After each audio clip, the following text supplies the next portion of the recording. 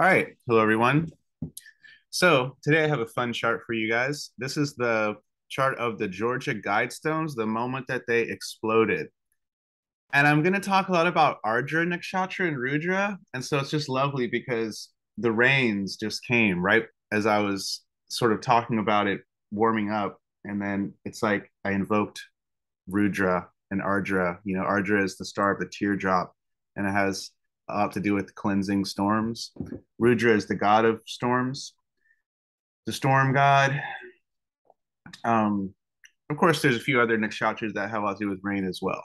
Um, but yeah, let's go right into this. So, just so you guys know a little bit of background, the Georgia Guidestones are considered to be like America's Stonehenge, although really America's Stonehenge is Coral Castle. Go spend some time researching that if you don't know about that.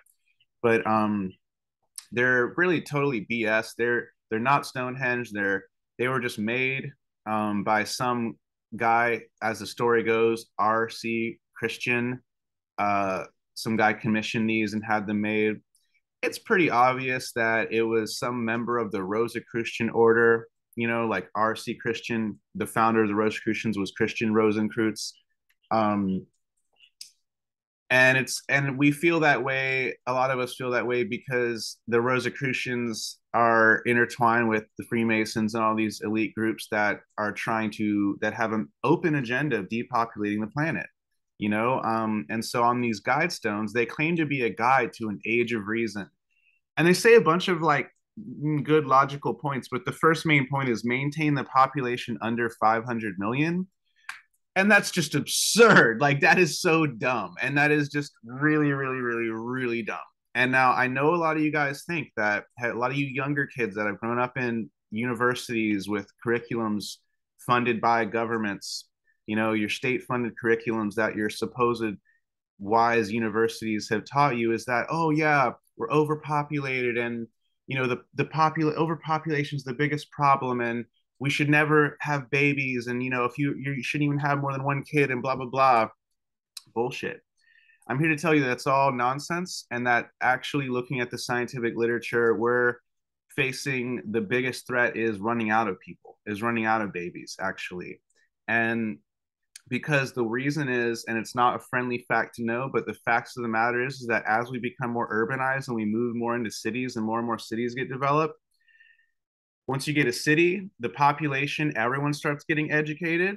And then the women who would normally be bearing children, about half of them stop doing that because they're getting educated and getting jobs. And so the population starts dropping by half, and then another half the next generation.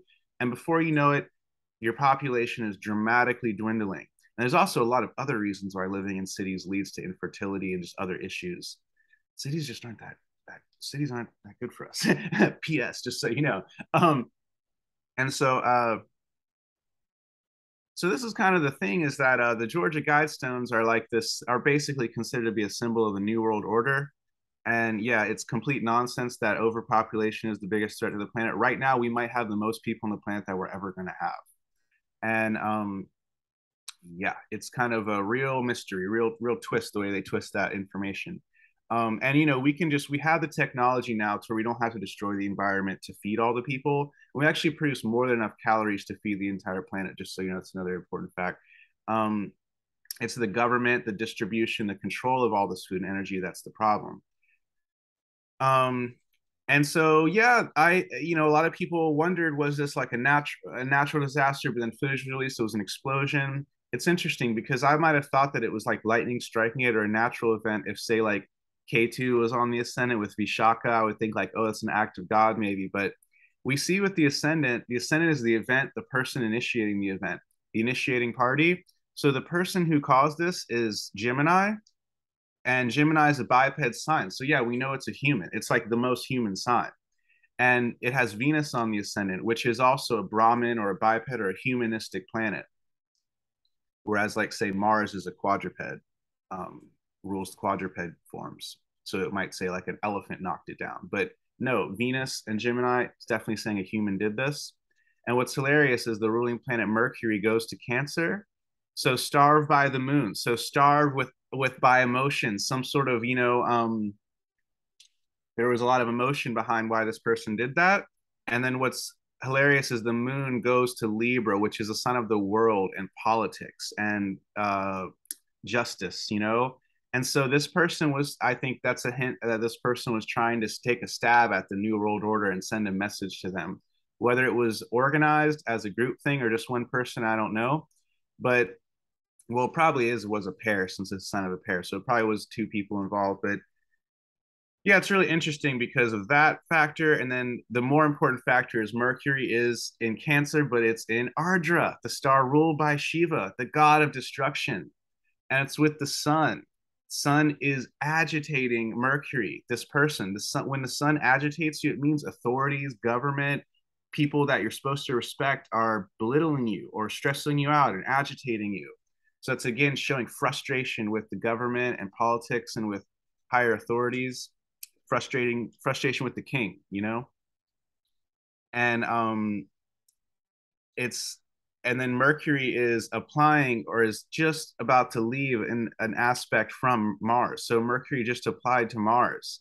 And that's the amazing thing about progeny and mundane events is you can see by the aspects what just happened, what's about to happen, you know?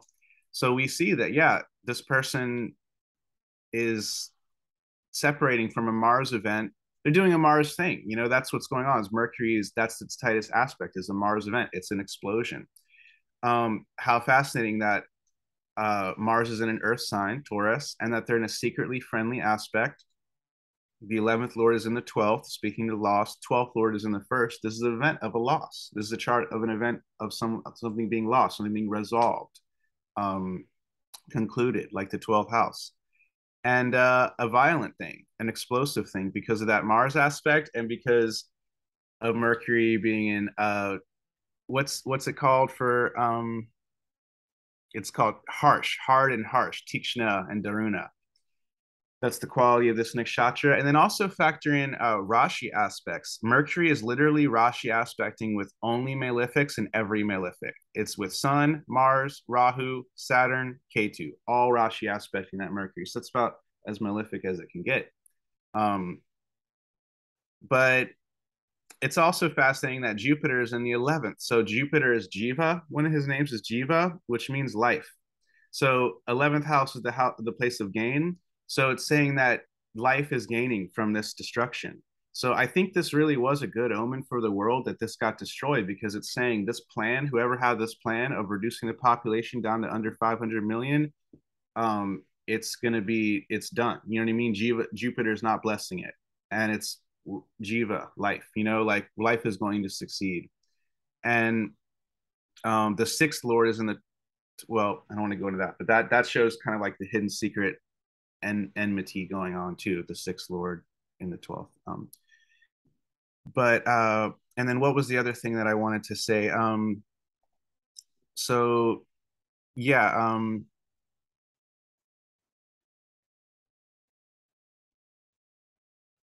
yeah, it was like right after 4th of July. So it seems like someone got kind of patriotic and wanted to send a message. Mercury is messages to the globalists. You know what I mean? Um, and the other yeah, so the Purna Ittasala with Mars is the more like technical thing that really seems like it's making it happen. But there's a really good nakshatra example as well, I feel, because the Lagna Lord, again, the moon's nakshatra is Hasta.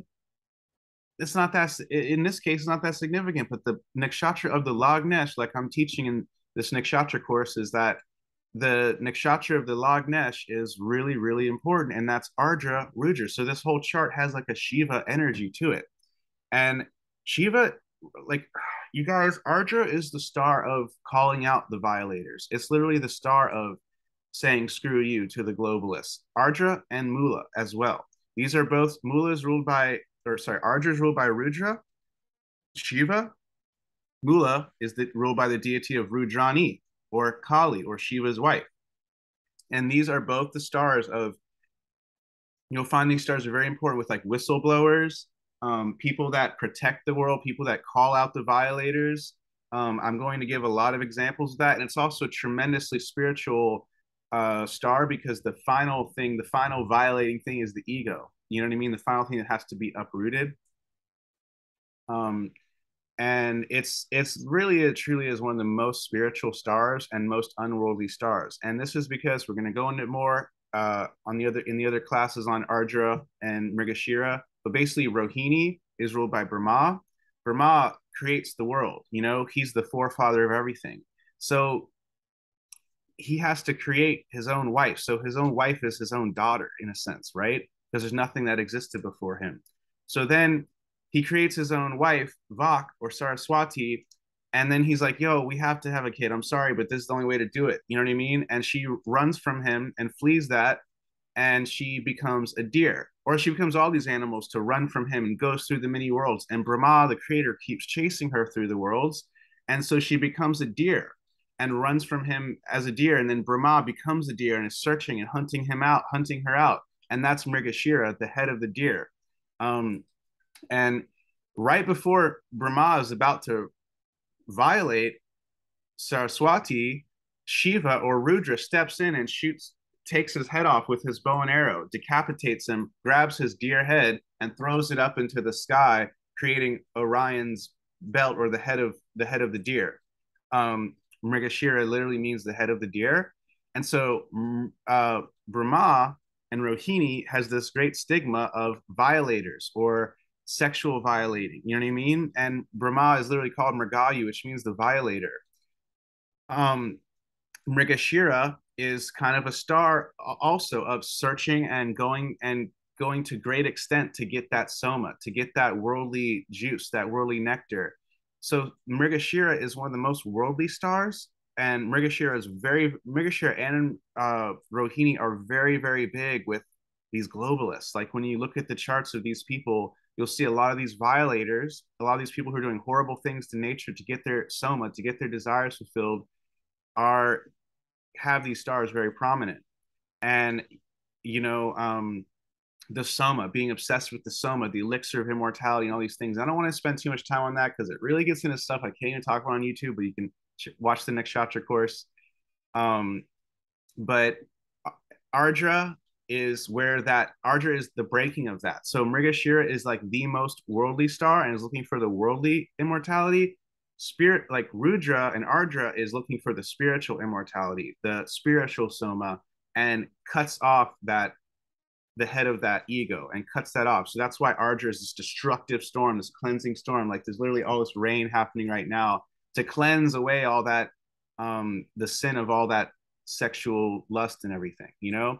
So Ardra is really all about calling out the violators. Ardra or Rudra, you know, one of his old names was Pashupati, literally the protector of the born, the protector of the animals, the little furry creatures. He's the one that protects them against hunters, you know? And so that's why literally the nakshatra, the sutra of it in the Taittiriya Brahmanas, the two arms of Rudra are deer and grain, or Mrigayava. That can also just mean hunters, hunters from above, and caustic from below.